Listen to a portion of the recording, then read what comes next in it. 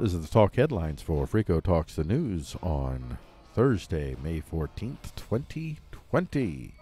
Today's top headline, Z out of U.S. power. Dare I say it? I'm going to say it. I'm going for the camp, ladies and gentlemen. Literally! That felt good to say. I don't care what you say. And this is an excerpt from voanews.com. voanews.com is an American propaganda outfit.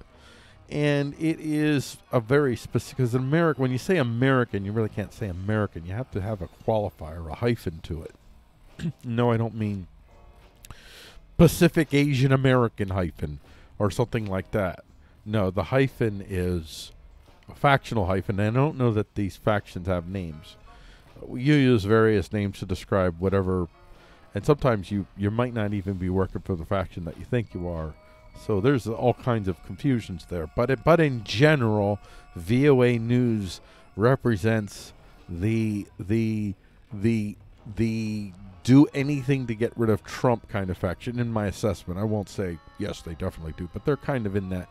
They belong to that faction. Everybody calls things the deep state. There is no deep state.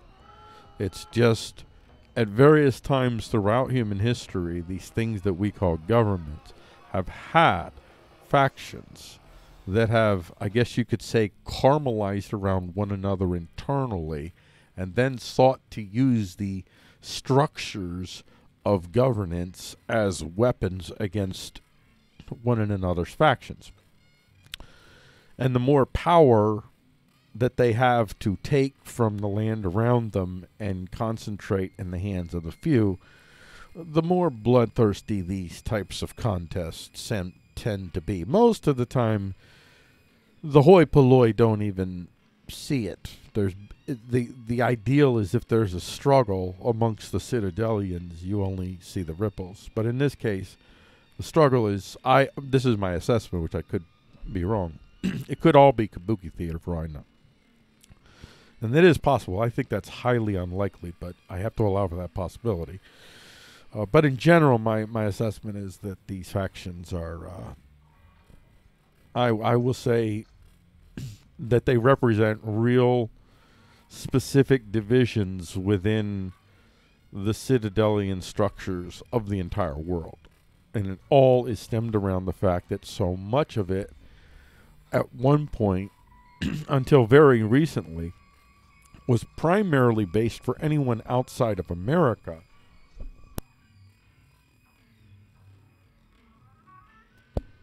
on the immediacy with which you could talk to the American president.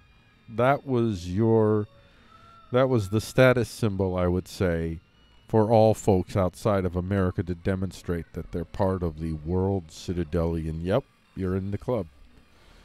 Now, I don't mean that it's a cabal. It is what it is. It is the reality of power as you see structures sort things out over and over and over again.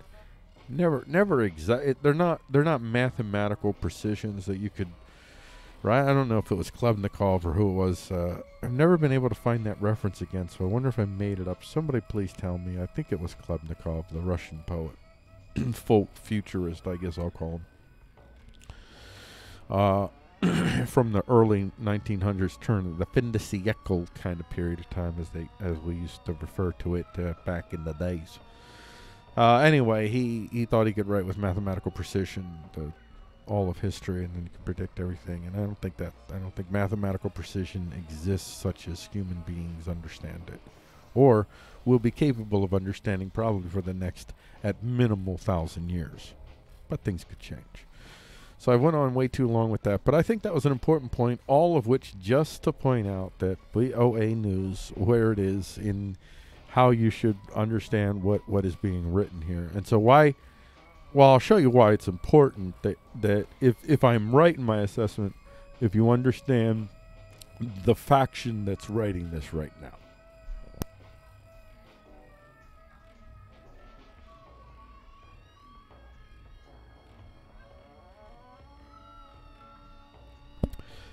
See, folks, that's why you have the background music. So when when all of a sudden you're kerfluffling, because why the heck is suddenly my throat is incredibly dry and the world's coming to an end, and you soldier on despite the flack, and you do so because you know my background singer's got this. If I fall down there, say, hey man, dead air ain't no thing. Dead air ain't no thing. That's why you do this. Trade secret. Also, if you have any audio issues of any kind, this background music really helps hide that. That's another reason. That's a pro tip for anyone thinking about doing shows, podcasts, and all that. Why to consider background music, but also you want to bust it up. You want to have some silent times too.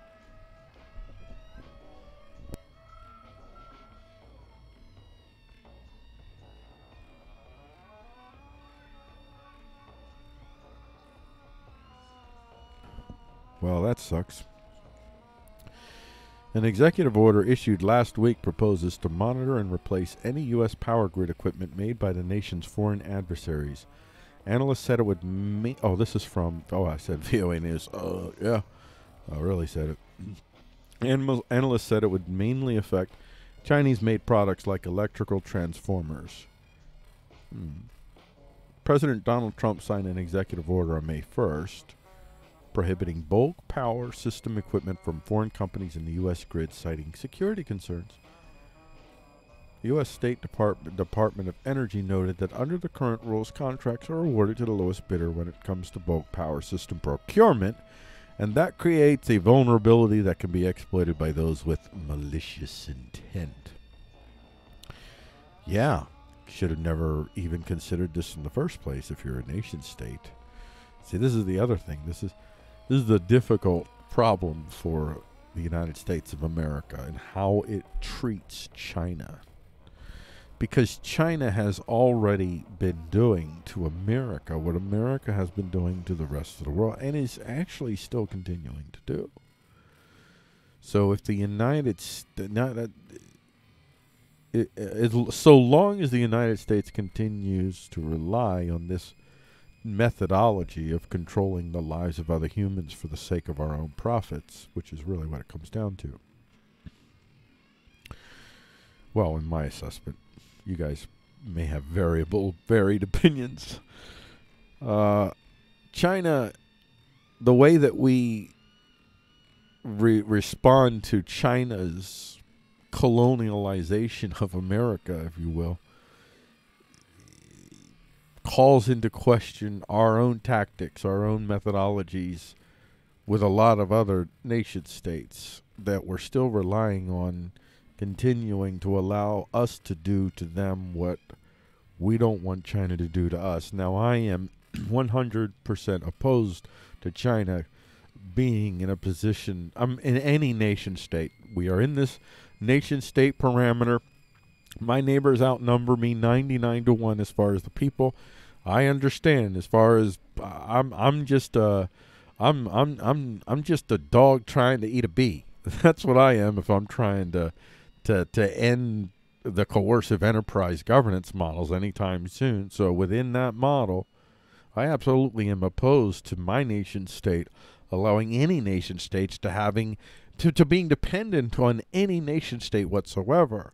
But I'm also fundamentally opposed to my nation state putting other nation states in that position as well. That's why I don't support a world currency anymore. I guess I did for a long time, because to me, U.S. currency, of course it's the U.S. currency. I didn't even think of that, because I'm an idiot. It took me a while. I don't know what it is. Well, I do know what it is. That's a long story in and of itself. But now I'm not for any world currency. I'm for decentralized currencies, even within states themselves. So, as a matter of fact, I have more to say about that later on, coincidentally enough. So, as I'm reading this is an article that is written very carefully. It expresses a fact. There are U.S. moves to pull Chinese equipment from its power grid. There are no emotional words in that sentence. There are no value words whatsoever in that sentence. So this is a neutral. This is a neutral position. It's a neutral headline, which is not neutral in and of itself, especially if you're the voice of America. It's very telling.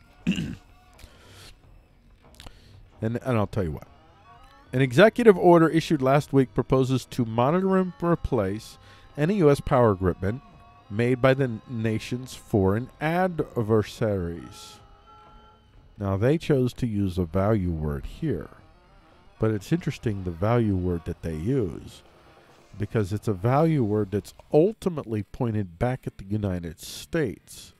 Adversary has a negative connotation, and within, well, in this context, it's the way that I think the way that many people will read this is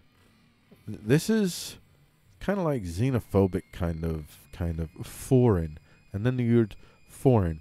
Why did they say foreign adversaries? Now, that's not a word in quotes. Is that a phrase that they use? Foreign adversaries? Did the United States write an order referring to China as an adversary? I doubt that. So now they've gone from a neutral to now here. This is kind of like if China had written it. This is the way. This is an easy way to subliminally get in that any U.S. power. Let's see if we notice anything else as we go along here. And now this is just my interpretations, folks. So that's all they are. Remember that. Remember the opening of the show. So don't be upset if you're reading and you're like, how could he see it that way? Well, like I do. Analysts said it would mainly affect Chinese-made products like electrical transform. Okay, I don't care that. There's nothing in that system. Okay, they signed and prohibiting. Now here we have a different. This is. See, now this is what it's. This is probably closer to the language in the order. Signed an executive order. All right, let's hold on. Let's do this. Let's go visit. Let's go visit. Now, if they see adversaries here, you know what? I stand corrected. Look at that. There. Adversaries. So he actually used that word. So there you go. You watched this as live.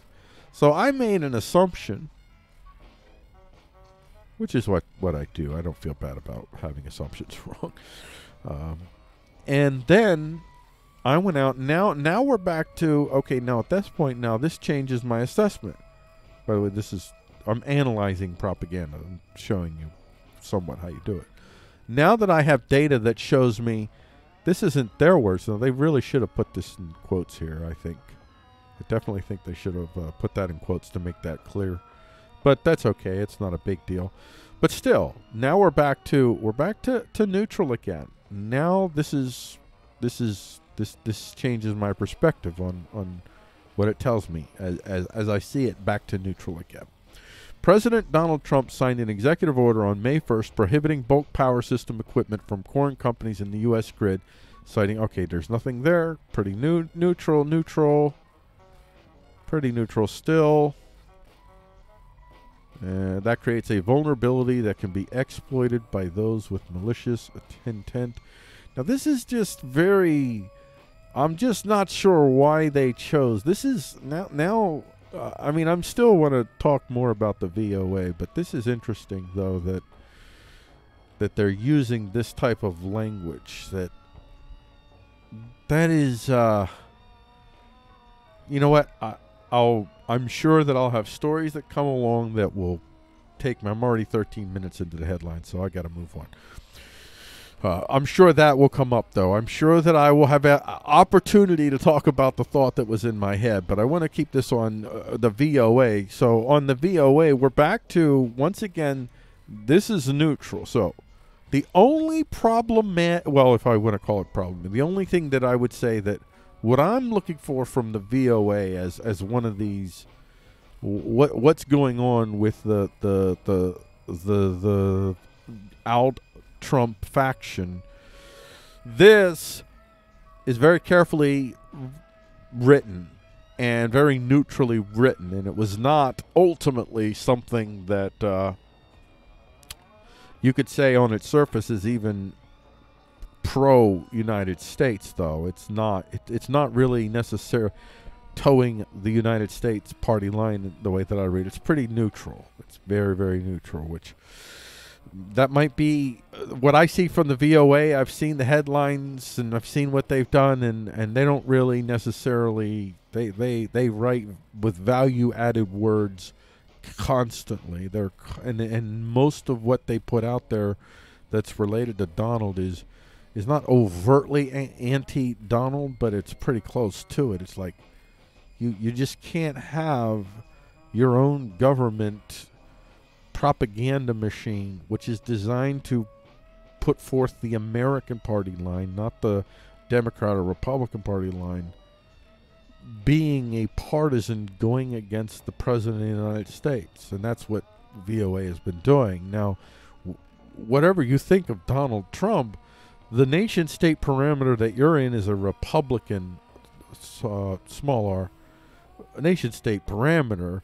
If you want to support that type of thing happening, you better support it when it's the other person's turn to have opportunity to do the same to you, and I doubt you will. But you'll get it in return, and this is just a breakdown of the Republican system. For those of you that wish for a Republican system to be broken down, I ask you, what exactly do you plan on replacing it with?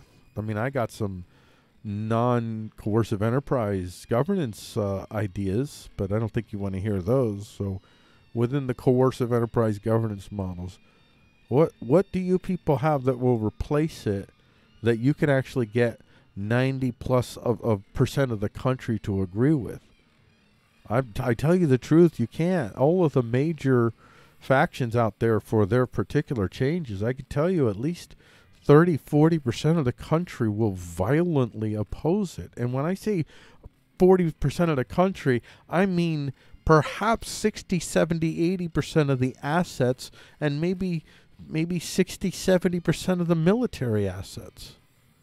You're not in as comfortable a reality of power physical situation that you imagine you are if you think that you're actually going to destroy the Republican system and replace it with a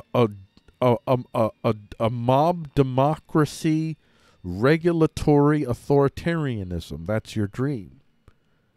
No one's, well, I won't say no one.